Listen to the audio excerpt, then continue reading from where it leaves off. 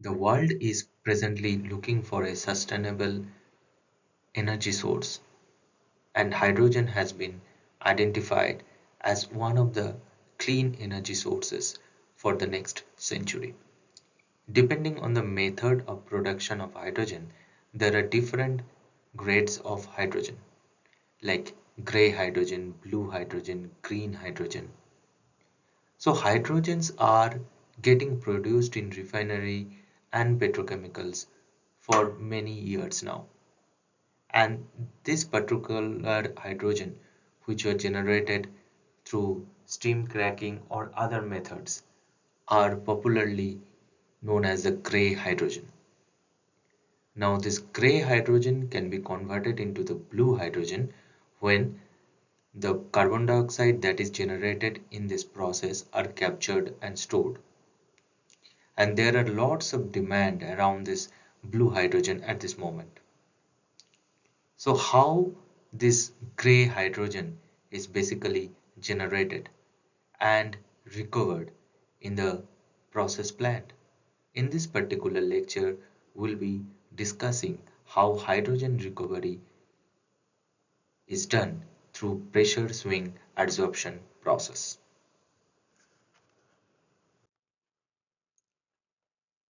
The use of pressure swing adsorption process has undergone a tremendous growth during the last decades, mainly due to its simplicity and cost-effective operation. Its principal uses includes the extraction of highly pure hydrogen, methane, and carbon dioxide, along with production of nitrogen and oxygen. Additionally, it has gained increasing significance for effectively removing carbon dioxide from direct reduction top gases on large scale.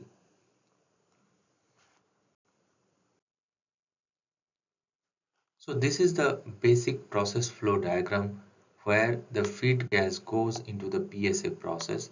The feed gas contains the hydrogen and other impurities at the high pressure, and from the PSA process hydrogen is recovered with high purity, which is more than 99.99% purity, and it is in the high pressure, right?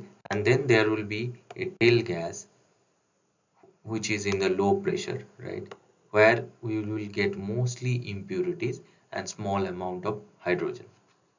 So what are the various sources of the feed gas or hydrogen in the plant? They can be synthesis gas from steam reforming process. They can be the partial oxidation or gasification, or there can be various off gases like ethylene off gases, coke oven gas, methanol, and ammonia Purge gas.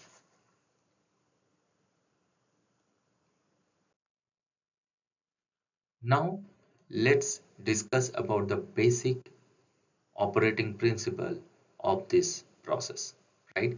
And this separation of hydrogen is basically done through a technique called as adsorption. So pressure swing adsorption technology operates by physically binding the gas molecule to an adsorbent material.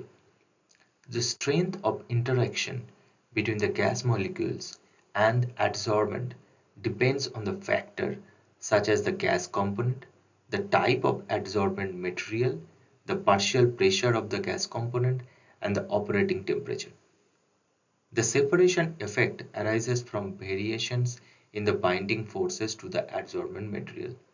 Highly volatile components with low polarity, such as hydrogen, exhibit minimal adsorption, in contrast to the molecules such as nitrogen, carbon monoxide, carbon dioxide, hydrocarbon, and water vapor.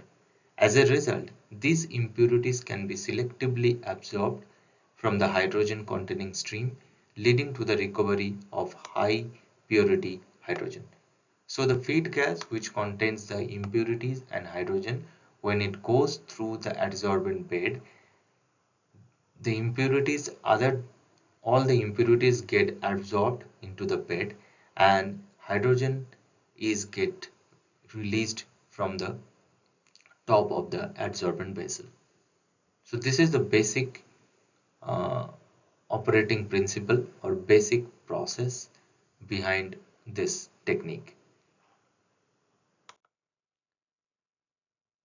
Now, another thing about the adsorbent process is adsorbents absorb more at high pressure compared to low pressure.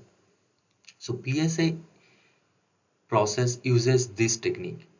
So PSA process basically works at constant temperature and uses the effect of alternating pressure and the partial pressure to perform the adsorption and desorption, right? Because you have a bed, right? Once the materials or impurities get absorbed into the bed, you need to regenerate the bed so that it can absorb the next batch of the feed gas and impurities.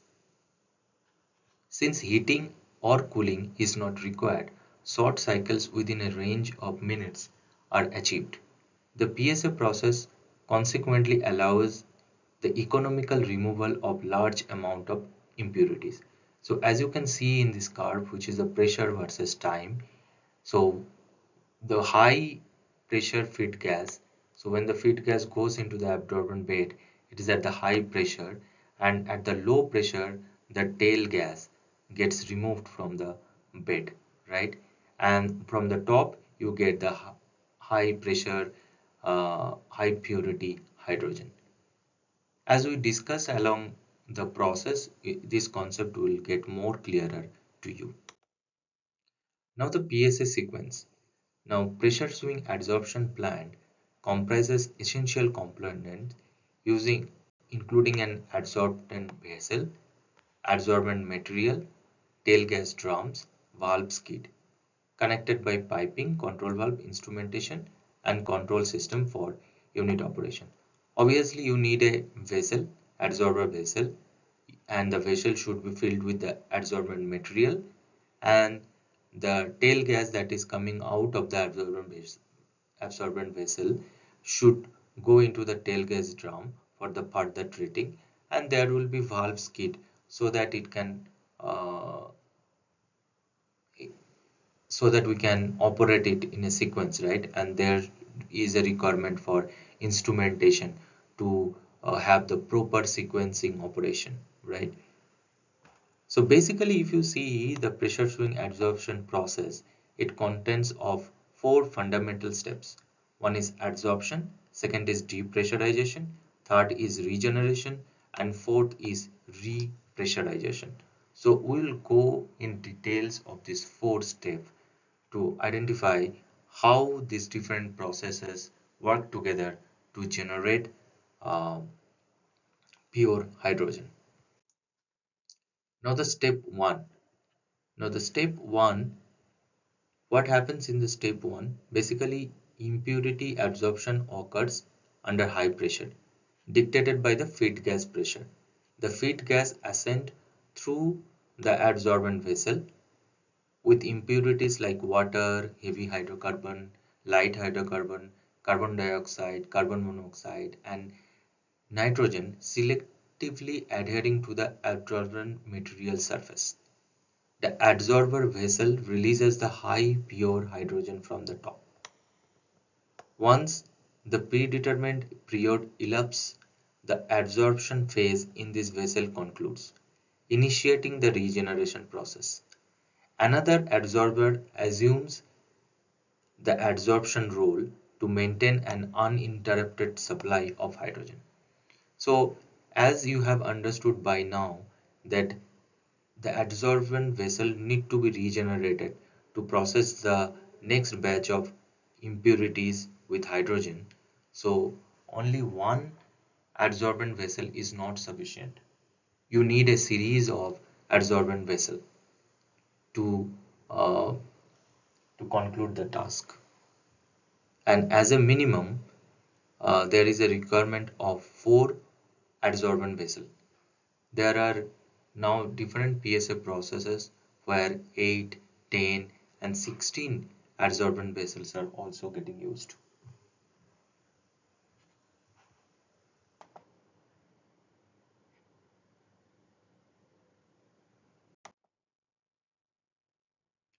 Step 2 is the depressurization process. So the first step, adsorption, occurs at the high pressure. Now the pressure needs to be released so that the tail gas can be removed from the bottom of the adsorbent vessel. And this particular step contains multiple sub-steps, which are known as equalization, provide purge, and dump. So let's discuss. This particular chart explains you the pressure swing process for a 4-bed absorber. So this chart gives you a pressure versus time sequence. So in the y-axis there is pressure and in the x-axis there is time, right? And this gives you how the pressure swing occurs in one absorber versus another absorber. For a particular adsorber, suppose A, at a particular time, the adsorption process starts. After this adsorption, the depressurization process starts. And the depressurization contains of 3 sub-steps which are known as equalization, provide purge, and dump, right? And after this depressurization, the regeneration process starts, which is also known as purging. After regeneration, then again pressurization starts. Pressurization has 2 steps, which is repressurization 1 and repressurization 2, right?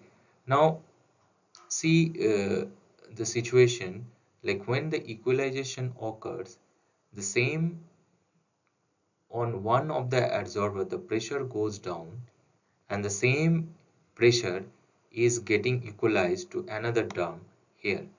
So the pressure from adsorber A is getting released and it is getting added to adsorber C. Similarly, when providing purge, this purge process is getting linked to another adsorption purging process or regeneration process, right? So this is how the whole cycle works. And for an effective PSA, you need at least 4 adsorber. And that is a basic or initial design. Okay, let's now discuss these different steps into much more detail. So first step is within the depressurization section is equalization, right? Now the depressurization initiates in the co-current direction, progressing from the bottom to the top. The hydrogen retained in the void space of the adsorption material is then utilized to pressurize another adsorber that has recently completed its regeneration process. The number of these pressure equalization steps, typically ranging from 1 to 4, is contingent upon the total number of adsorber and the prevailing process condition. Conducting additional pressure equalization steps serves to reduce the hydrogen losses and enhance the overall hydrogen recovery rate. So as you can see, this particular case where the equalization process from the adsorber A, the pressure is getting released and the same pressure is utilized in adsorber C, which has just completed its regeneration step. The next step is provide purge. This is the final depressurization step in concurrent direction, providing pure hydrogen to purge or regenerate another adsorber. In this case, you can see the adsorber A is releasing the mixture, and this same mixture is getting used or same purge is getting used in adsorber D for regeneration. The next step is dump. At a certain point of time, the remaining pressure must be released in counter-current direction to prevent the breakthrough of impurities at the top of adsorber. This is the first step of the regeneration phase when the dissolved impurities leave the adsorber at the bottom and flow through the tail gas system of the PSA plant. Right, so here as you can see, here is the dump and this dump goes to the tail gas because we are we are depressurizing. So after a certain time, if we go on depressurizing, the impurities will break through and it will go into the pure hydrogen stream that we don't want. So impurities have to be dumped at certain point of time. So this is the dump state. After dump state, the next steps comes is regeneration, or it is also known as the purging, and it is carried out during the ultimate desorption phase, which occurs at the lowest pressure within the PSA sequence. The exceptionally pure hydrogen derived from an adsorber during the purging step is employed to purge the dissolved impurities into the tail gas system. This process minimizes the residual loading on the adsorbent material, ensuring that PSA cycle operates with maximum efficiency. So after regeneration, the next two steps are pressurization. And there are two steps basically R1 and R2 in the repressurization cycle. These are the crucial phase preceding the recommencement of the adsorption. Following the regeneration process, the adsorber needs to undergo the pressurization once more. This is achieved through the pressure equalization step, utilizing the proper hydrogen source from the adsorbers currently undergoing the depressurization. As pressure equalization alone is insufficient to attain the final adsorption pressure, a split stream from the hydrogen product line is employed for the repressurization to the required desorption pressure. Once the regenerated adsorber reaches the specified pressure, it seamlessly resumes the adsorption role, taking over the vessel that has just completed the adsorption cycle. So this is the repressurization. So you can see that adsorption, depressurization, regeneration, and again repressurization. This is how this whole cycle works. And one adsorber bed after one another adsorption bed. And this is how the continuous flow of hydrogen is maintained. Hope you have understood the PSA process, though this process is little bit complicated, but I tried to explain it in the most simplistic way. In the next upcoming lectures, we will be talking about the different issues that PSA units normally faces during operation and maintenance phase. Thank you.